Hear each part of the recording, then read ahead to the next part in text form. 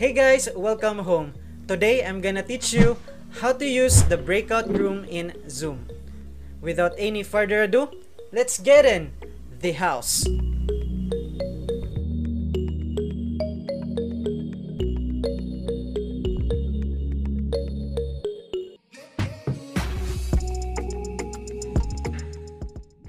For those who haven't seen my last tutorial about how to create and enable uh, breakout rooms in Zoom, then you better watch it out by just clicking the link above.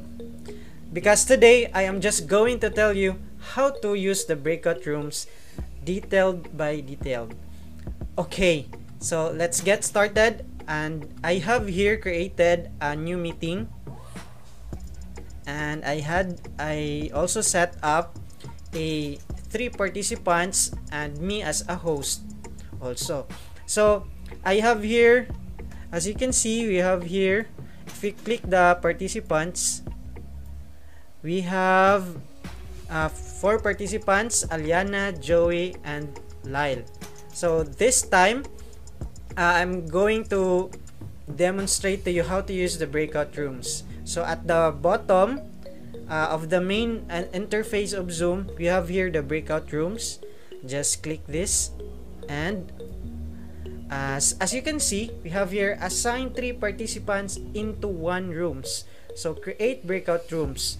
So initially there is only 1 room as the default value, and it is automatically as the option is it can automatically be assigned in 1 room. So we have also here a manual, but this time we are going to use the automatic assignment of participants. So we have here 3 participants into 1 room, so you can change it to 2. And then as you can see, the participants per room are also adjusted. So if we have 3 participants and we have 2 rooms, each room has 1 to 2 participants per room. So the Zoom is the one responsible for assigning it to the particular breakout rooms. So for this time, if we increase the number of rooms, for example 3, automatically the Zoom assigned it 1 participants per room. But this time we'll just create 2 rooms, and we'll just let it be automatically. Just create rooms, and here you go. So we have created 2 breakout room here: breakout room 1 and breakout room 2. So each room has a 2 participants and 1 participant, since we have only 3 participants here. So as if you're going to hover the mouse, we have here the rename and delete a room. So just rename this as group 1 room, and this one to group 2 room. So group 1 has Aliana and Lyle, and group 2 has Joey. So if you hover on the participants, we can see here the option to move to and to exchange. So for example, if we're going to move Aliana from group 1 to group 2, or from breakout room 1 to breakout room 2, just click this move to, and then choose what room. For example, group 2 room. Okay, so see, we have seen here that Aliana is moved from group 1 to group 2. We can also exchange participants from group 1 to group 2. For example, exchange Joey to Lyle. Okay, as you can see, Lyle and Joey exchange room from 1 to 2. So we have here recreate. So if we're going to recreate all rooms, then it will back to the original rooms and the assignment also. So you can automatic and manually assign participants. But this time we are just going to open all rooms. So as you can see, all the rooms are open, and I have here the phone of 1 participant, and as you can see, it's blur. but the one that is being there is they have to join breakout room. So I have to click the join, and automatically the participant have joined. And I have here, as you can see, the one who joined the breakout room will have a green label circle besides their name. So if we have another participants here, I am just going to click the join and joining group 2. So Aliana is joining group 2, and we have here another device I have set up. So join breakout room and automatic joining group 1. Okay, all of the participants have circled green labeled, so meaning to say that they have already joined the breakout rooms that we have created.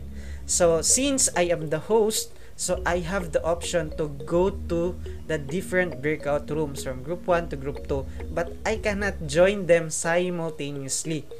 So from the main sessions, they go to the breakout rooms, so I have to join to them. So for example, I have to join from group 1, then only the thing that I have to do is just click the join and join group 1, and then I'm going to click yes, joining breakout rooms group 1. So that will be the okay. Since the member of the group 1 is only Joey, then we are on the same breakout session, which is the group 1 room.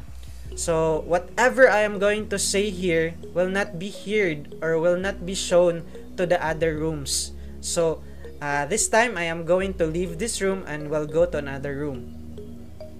Just click at the lower corner part of the main screen of Zoom, you have here leave room. Just click it and just choose leave breakout room. Okay, returning to the main session. So if I am going to leave the breakout room, I will be going back to the main session.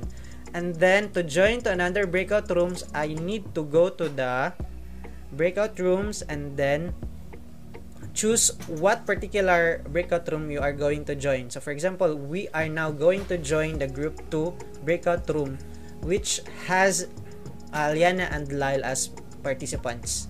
So join group 2 and joining breakout rooms group 2. So it's just very simple. If you're the host, you can hop from one breakout room to another and leave breakout room and go back to the main sessions. So as you can see, I am now in the breakout rooms group 2. So we have here Lyle and Anyana. So the same thing also, if I am going to discuss something about a particular topic on this breakout room, and everything that we have discussed will be leave in this room, and it cannot be heard or be viewed from another rooms or from the main sessions. Okay, I am going to leave the room and leave the breakout room, and I'm returning to the main sessions of the Zoom.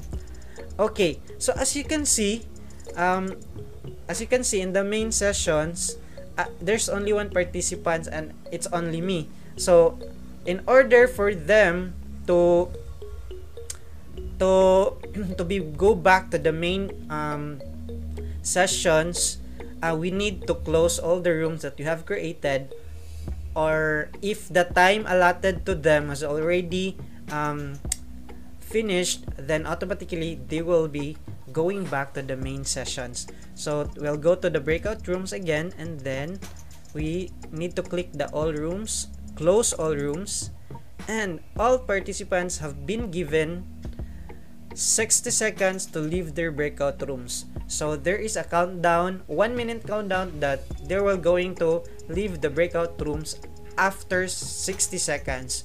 So the time that is being allotted to them, 60 seconds, will also be changed in the settings or in the main options of breakout rooms. So it is discussed in my previous tutorial about how to create and enable breakout rooms in Zoom.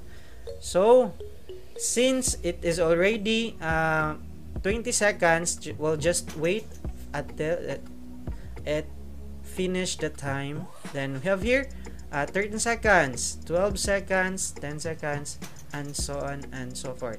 So after it is finished from the time it's allotted for them to go back. Okay, so all the participants are coming back to the main sessions. Okay, that's all. Thank you very much for staying and watching this tutorial.